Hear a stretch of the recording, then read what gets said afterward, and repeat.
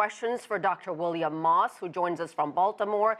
He's the executive director of the International Vaccine Access Center and a professor at the Johns Hopkins Bloomberg School of Public Health.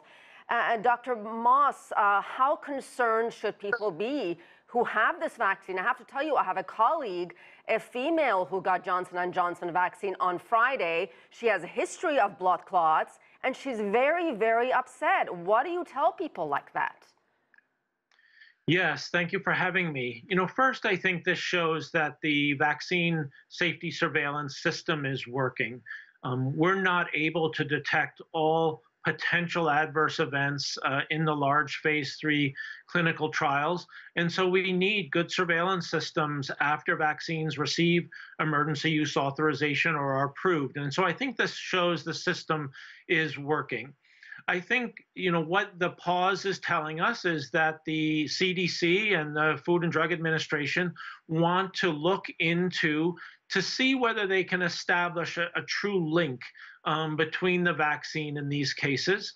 And they also want to provide healthcare providers and vaccine recipients information about what signs or symptoms they should be looking for after receiving a J&J vaccine. And as these cases have occurred within about 2 weeks of vaccination, and also how to manage them. And so I think this raises awareness for people who've received the J&J vaccine. Should they experience a severe headache or chest pain or abdominal pain, difficulty breathing, swollen legs, any signs of severe blood clots, they should be seeking medical attention. And it's interesting that all 6 cases out of 6.8 million administered, they're women ages 18 to 48. What does that tell us?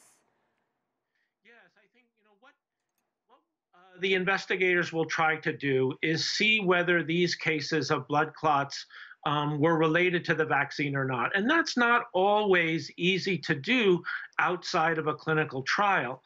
And so one thing that people do will be look to see what the background rate of these types of clotting disorders are.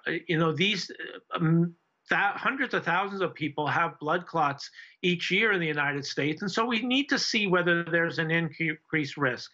But what this does tell us is that younger women may be at higher risk for these adverse events, and this is somewhat analogous to what we've seen with the AstraZeneca vaccine. This increased risk of blood clots that we're seeing with the J&J vaccine is not happening in isolation. We have seen this, reports anyway, of people getting abnormal clotting disorders after the AstraZeneca vaccine, also predominantly in women.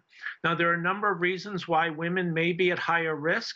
We don't know the pathophysiology yet, but it could be an autoimmune type of phenomenon where they produce antibodies that activate the platelets. There's evidence to suggest that with the AstraZeneca vaccine, or hormonal differences that place them at higher risk for blood clots. Dr. Moss, a lot of people in this country are hesitant about getting a vaccine.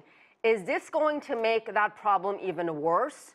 Not just for Johnson & Johnson, or with the Johnson & Johnson vaccine, I should say, but with all of them, Moderna, Pfizer. Are people going to say, oh, see, there was a problem, I'm not going to get vaccinated?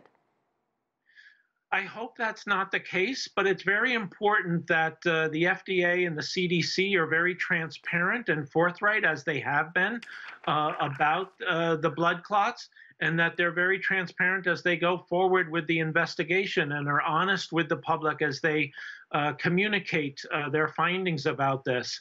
I want to emphasize that this is how good vaccine safety surveillance works, even though these adverse events are very, very rare.